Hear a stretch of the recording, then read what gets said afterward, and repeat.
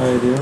In that short video, when you log into the dashboard, you will be able to add the post from the admin dashboard.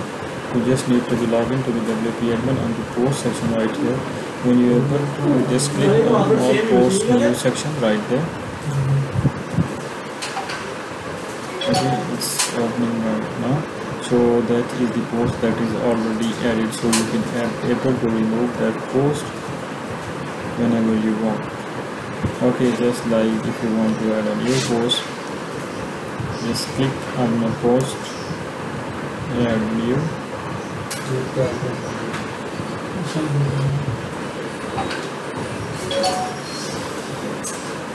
Okay.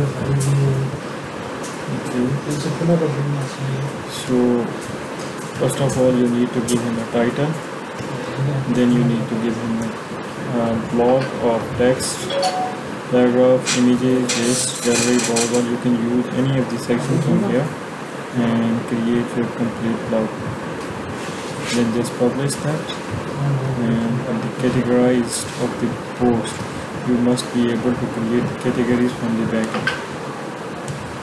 Okay, and just publish that, then the post will be published out right there.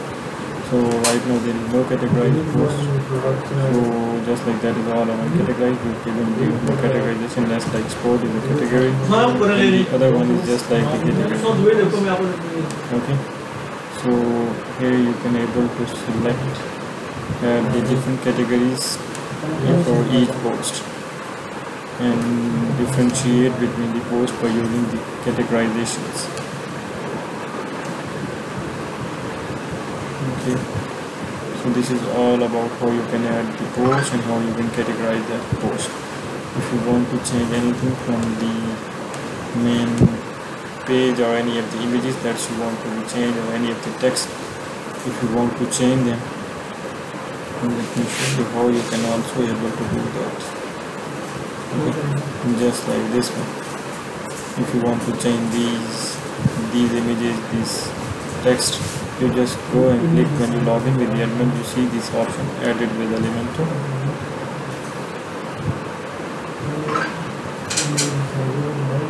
Okay, it's opening right now. That is a page builder that is used for building the page.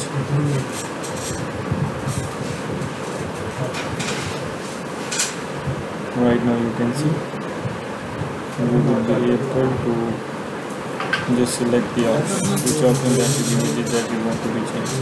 Just click choose an image, upload from the desktop, and your images will be saved out right there.